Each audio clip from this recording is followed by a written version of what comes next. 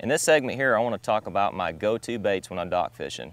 Today, all we used was a little 4-inch finesse worm. You got a 2/0 straight shank hook.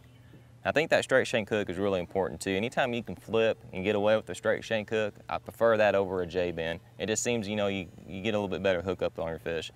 But anytime the spawn's over, say late April through May through summertime, especially in the summertime, this is my go-to bait, my #1 bait. Just a plain Jane, simple 4-inch finesse worm.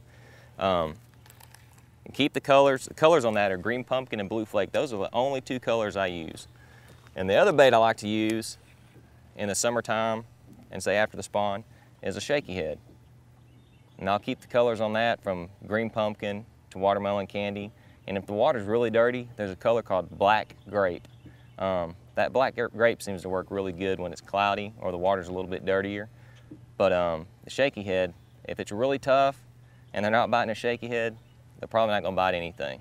I mean, that's a bait that usually gets you bit when nothing else will. But there's a couple things I want to point out on that shaky head that's helped me. When you're picking out your hook, this is an example of one that I probably wouldn't use. I mean, it's the same size weight, it's a 3/16 ounce, but as you can see, the hook eye, the eye tie on here is pretty much going up and down on the top of that jig head. And the other thing is too, see how that hook shank isn't very long, and it doesn't have very much of a gap there. Now this is a tour grade shaky head. You've got this eye tie here. It's going left to right on top of the lead head. And the other thing is too, it's got a 45-degree angle on that eyelet. And that helps you with your hookups a lot. But the other thing I like about it is that hook has a little bit bigger gap on it. So those 2 things will definitely help you out a lot when you're shaky head fishing. When I was throwing these type heads right here, you have a lot of those fish kind of jump and throw your bait. When you start throwing one that's got a line tie like that, it's got a 45-degree offset, and the eye tie runs, you know, left to right of the top of the bait, you won't get that near as much. So that's a couple pointers on your shaky head. Another bait I like to throw, especially in the springtime, is a tube, a green pumpkin tube. That's a 3.5-inch green pumpkin tube. I try to get the biggest hook I can in there. That's a 4/0 hook. But in the springtime, for whatever reason, I think it's, you know, those bass just really can't stand perch that time of year. I mean, I won't get in my boat without one of those, especially if I'm fishing docks. But another little key factor that's going to help you out on your hookups on a tube, I've got two tubes rigged up here. We've got the same exact 4/0 hook in both baits, but this one here is how it comes out of the package. See how the point's kind of buried into the plastic? And this one here, I've actually bent it out just a little bit to make that point run parallel with the bait. And what this solves is the problem of a lot of those fish jumping up and being skin hooked in the mouth and throwing your bait. So if you'll bend those hooks out just a little bit to make it run parallel with your bait, it'll help you land a couple more fish throughout the day. See the difference on that? Look at the top of the hook. Now this is a J-bend hook, this is a J-bend hook. Same brand, same everything. What I like to do when I get these hooks, these J-bends, I like to take my pliers and kind of bend them out just a little bit, just to make the tip of that point of that hook to go parallel with that bait. Because see, if you keep that J-bend like it is now, see how that point's burying into the plastic?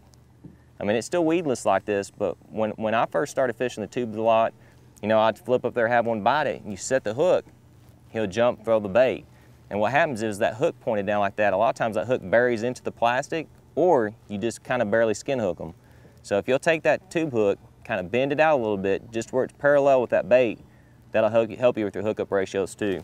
So springtime, throw that tube. I mean, that's probably my #1 bait. And if they're biting really good, you can go to the jig too. I'll use this in the winter time, say December, early spring. And probably my #1 color is that black and blue with a green pumpkin trailer on it. I don't know what it looks like, but it just seems to work really well for me. Even in clear water, it seems to work really good. But springtime, the 2 baits I like to use is a tube and a jig. And then after the springtime, when things kind of tend to get a little tougher, I'll go to that shaky head and that small finesse worm.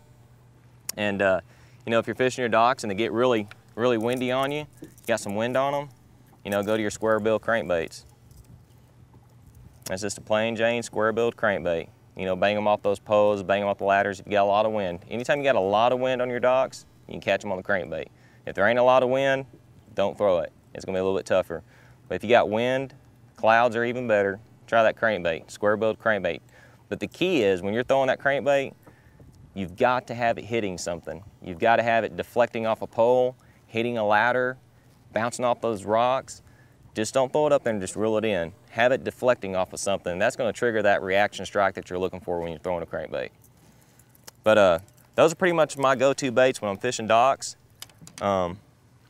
Just remember, look for something different on the dock, something that's not, you know, it stands out of the way, say like when we showed the ladders, the PVC pipes, and then stick with those baits through those seasonal patterns, and it will help you with your dock fishing.